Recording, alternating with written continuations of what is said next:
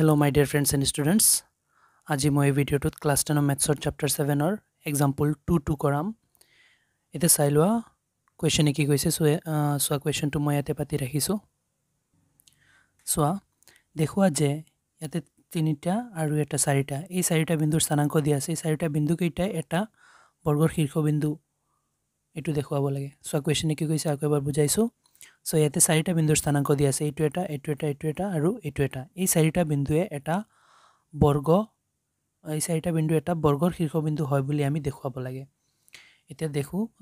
দেখুৱাও যে এইটো এই চাৰিটা এটা বৰ্গৰ শীৰ্ষবিন্দু হয়। তেনেহ'লে ইয়াতে প্ৰথমতে এটা চতুৰ্ভুজ আঁকি পেলাই এই চাৰিটা ইয়াৰ শীৰ্ষবিন্দু হিচাপত লৈ পেলাই কৰো, তেতিয়াহ'লে আমাৰ কৰাত সুবিধা হ'ব। সোৱা কেনেকুৱা, এতিয়া সোৱা এটা চতুৰ্ভুজ আঁকি লৈছো আৰু নাম দি দিছো A B C D আৰু এই চাৰিটা বিন্দুক চাৰিটা চুকত দি দিছো। এটুক A দিছো, এটু B দিছো, এটুক C বুলি লৈছো আৰু এটু D বুলি লৈছো। এতিয়া সোৱা এটো আমি বৰ্গ বুলি প্ৰমাণ কেনেকুৱা কৰিম সোৱা। এতিয়া আমি দেখুৱাব লাগিব যে AB BC CD আৰু AD সমান আৰু কৰ্ণ দুটাও পৰস্পৰ সমান, তেতিয়াহ'লে বৰ্গ বুলি প্ৰমাণ হ'ব। কাৰণ আমি জানো বৰ্গবোৰ চাৰিটা বাহু সমান থাকে আৰু কৰ্ণ দুটালো পৰস্পৰ সমান থাকে। তেনেহ'লে চাও এতিয়া সকলো কেইটা কৰো। বাহু প্ৰথমতে AB ৰ দূৰত্ব ওলাও, এনেকুৱা কৰি কৰি সব ওলাম। এতিয়া সব কৰ্ণ কেইটা ওলাব লাগিব, সেই কাৰণে মই কৰ্ণ কেইটা জয়েন কৰি দিছো। এতিয়া আমি প্ৰথমতে AB ওলাও। সোৱা AB ৰ দূৰত্ব লিখি দিছো আৰু A আৰু B ৰ দূৰত্ব ওলাবলৈ মই A আৰু B ৰ স্থানাংক কেইটাও লিখি দিছো। তেনেহ'লে মই A ৰ স্থানাংক কেইটাক মই x1 আৰু y1 বুলি ধৰি আছো আৰু B ৰ স্থানাংক কেইটাক x2 y2 বুলি ধৰি লও। এতিয়া দূৰত্বৰ সূত্ৰটো ইয়াতে লগাই দিও। সোৱা দূৰত্বৰ সূত্ৰটো আছিল কি x2 minus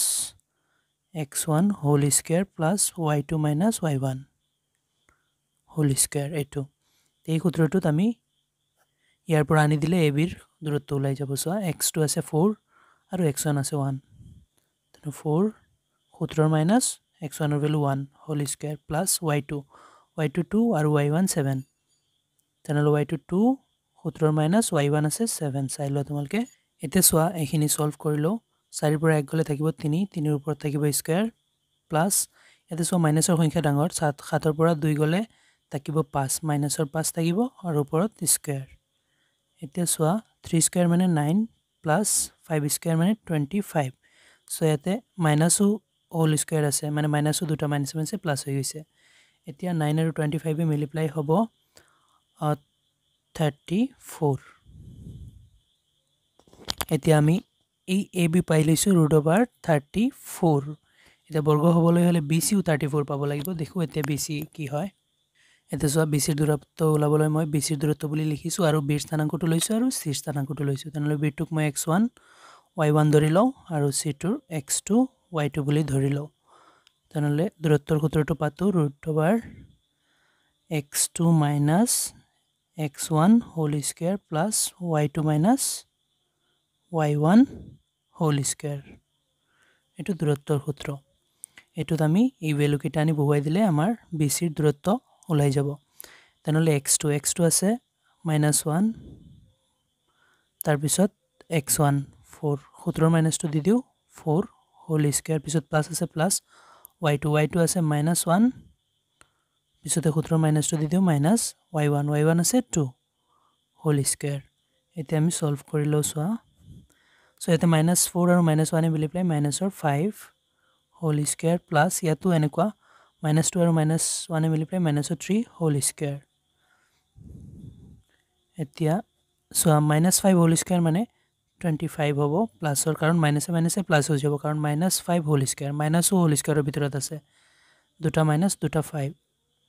ইয়াতো তেনেকুৱা মাইনাস দুটাই প্লাস হৈ গ'ল আৰু 3 3 9 হৈ গ'ল। তেনেহ'লে এইটো হৈ গ'ল আমাৰ 25 আৰু 9 এ মাল্টিপ্লাই 34। এতিয়া সোৱা এইটো আমি BC টো √34 পাব লাগে, √34 পাই লৈছো। এতিয়া আমাৰ CD √34 পাব লাগিব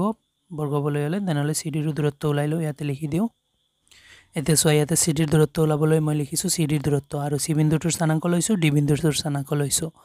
আৰু C বিন্দুৰ স্থানাংকক মই x1 y1 ধৰিছো আৰু D বিন্দুৰ স্থানাংকক মই x2 y2 ধৰি লৈছো। এতিয়া আমি ইয়াতে দূৰত্বৰ সূত্ৰটো পাতি দিও। এতিয়া সোৱা ইয়াতে মই সূত্ৰটো পাতি দিছো। এই সূত্ৰ এই দুইটা ওলাওতে যে সূত্ৰ লাগিছে সেম সূত্ৰ ইয়াতে লাগিছে সোয়া এতিয়া x2 হৈছে -4 তাৰ পিছত সূত্ৰৰ মাইনাস আছে -x1 কিমান আছে -1 তেনেহলে সো এইটো হোল ব্ৰেকেট ৰাখিব লাগিব কাৰণ দুটা -1 ইয়াতে একেলগত লিখিব লাগি আছে দুটা মাইনাস আছে গতিকে -1 সো সম্মত এটা মাইনাস আছে গতিকে -1ক ব্ৰেকেটত ৰাখিছো আৰু গোটেইখিনি আন্ডাৰ ব্ৰেকেটত আছে গতিকে হোল ব্ৰেকেট ৰাখিব লগা হৈছে আৰু ওপৰত স্কয়াৰ তাৰ পিছত সোৱা প্লাসৰ প্লাস এটো ওপৰত স্কয়াৰ আছে কিন্তু y2 আছে 4 মাইনাস সূত্ৰৰ y1 আছে মাইনাস এটো তেনেকুৱা হৈ যাব হোল ব্ৰেকেট কাৰণ y2 ৰ ভ্যালুটো মাইনাসত আছে মাইনাসৰ 1 ব্ৰেকেট ক্লোজ হোল স্কয়াৰ এতিয়া এখিনি আমি সলভ কৰি দিম আন্ডাৰ ৰুটৰ ভিতৰত সোৱা -4 আৰু ইয়াতে মাইনাসে প্লাস 1 হোল স্কয়াৰ প্লাস ইয়াতো তেনেকুৱা হ'ব 4 और 4 লিখো আৰু মাইনাস প্লাস হৈ যাব 1 হোল স্কয়াৰ এতিয়া ৰুট ওভাৰ সোয়া -4 প্লাসৰ 1 তেনেহলে ইয়াতে থাকি যাব মাইনাসৰ বেছি 4 পৰা 1 গলে 3 হোল স্কয়াৰ প্লাস ইয়াতে 4 আৰু 1 প্লাস হৈ যাব 5 হোল স্কয়াৰ এতিয়া সোয়া ইয়াতে কিমান হল -3 হোল স্কয়াৰ মানে মাইনাসে প্লাস 3 3 জাৰ 9 প্লাস 5 স্কয়াৰ মানে 25 মানে ইয়াতো হৈ গল আমাৰ ৰুট ওভাৰ 34 25 আৰু 9 34 তেনেহলে আমি পাই লৈছো এটো ৰুট ওভাৰ 34 এতিয়া এডিউ ৰুট ওভাৰ 34 পাব লাগে বৰ্গ হবলৈ হলে তেনেহলে ইয়াতে ওলাই আছো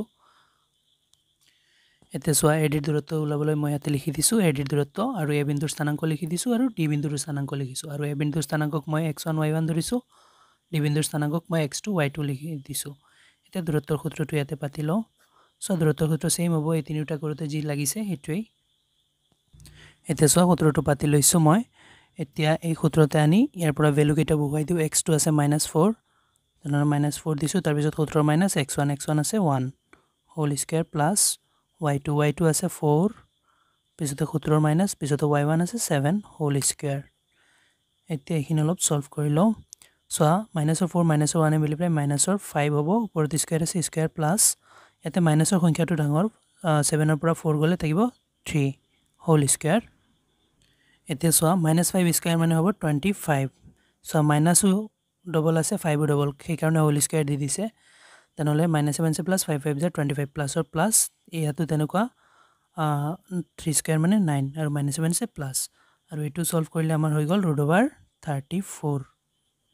25 আৰু 9 34 এতিয়া আমি এডিউ পাই ললো ৰুট ওভাৰ 34 ইয়াতে চিত্ৰত নি বহুৱাই দিও সো এতিয়া এই এডিউ পাই লৈছো ৰুট ওভাৰ 34 এতিয়া সো এইটো চাৰিটা সাইড সমান পাইছো এতিয়া চাৰিটা সাইড বৰ্গৰো সমান থাকে ৰম্বাসৰো সমান থাকে বৰ্গ আৰু ৰম্বাসৰ চাৰিটা সাইড সমান থাকে তেনেহলে এইটো বৰ্গ নে ৰম্বাস আমি জানিব লাগিব এতিয়া কেনেকৈ জানিম কৰ্ণ দুডাল পৰস্পৰ সমান হৈ গলে এইটো এটা বৰ্গ হৈ যাব কৰ্ণ দুডাল চাও প্ৰথমতে এসি ওলাও তাৰ পিছত বিডি ওলাম এতিয়া সোয়া এসিৰ দূৰত্ব ওলাবলৈ মই লিখি লৈছো এসিৰ দূৰত্ব আৰু এ বিন্দুৰ স্থানাংক আৰু সি বিন্দুৰ স্থানাংক এ বিন্দুৰ স্থানাংকটোক x1 y1 ধৰিছো সি বিন্দুৰ স্থানাংকটোক x2 y2 বুলি ধৰিছো কাৰণ আমি এই দূৰত্বৰ সূত্ৰটো দেখিনি বহুৱাব লাগিব ইয়াতে দূৰত্বৰ সূত্ৰটো পাতি লও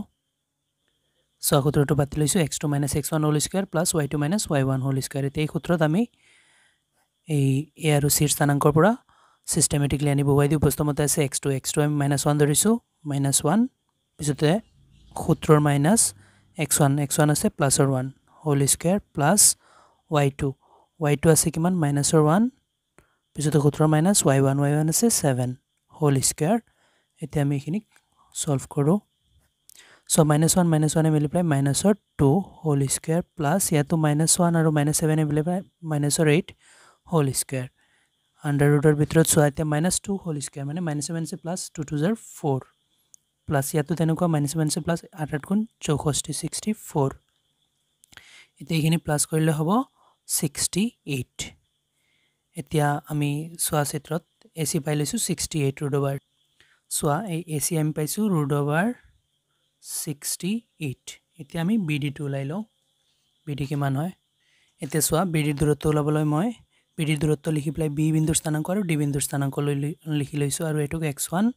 y1 ধৰো এই ডি বিন্দুৰ স্থানাংকটোক x2 y2 বুলি ধৰিলো এতিয়া এতে মই দূৰত্বৰ সূত্ৰটো পাতো সোয়া পাঁচটা দূৰত্ব ওলাওতে যেটো সূত্ৰ লাগিছে হেতুৱে লাগিব x2 x1 whole square plus y2 y1 whole square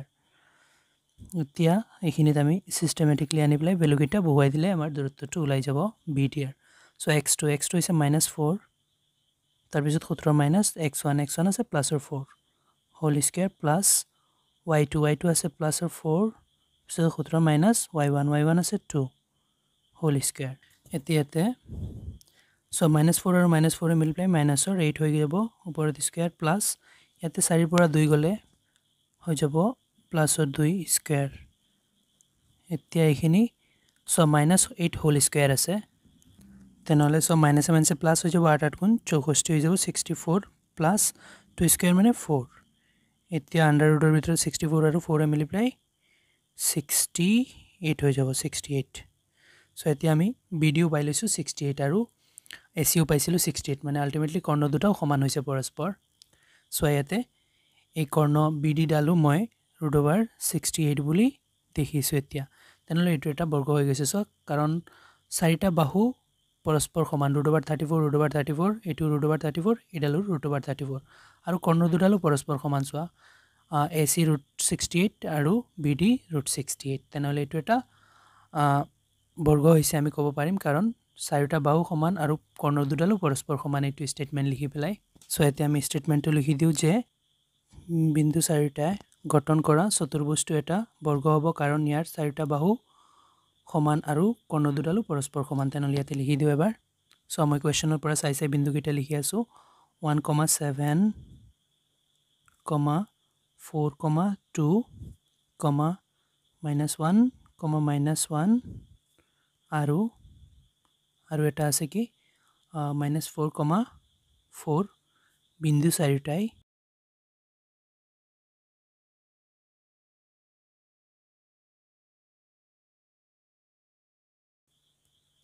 two এটা বৰ্গ কাৰণ হ'ব ইয়াৰ চাৰিটা বাহু সমান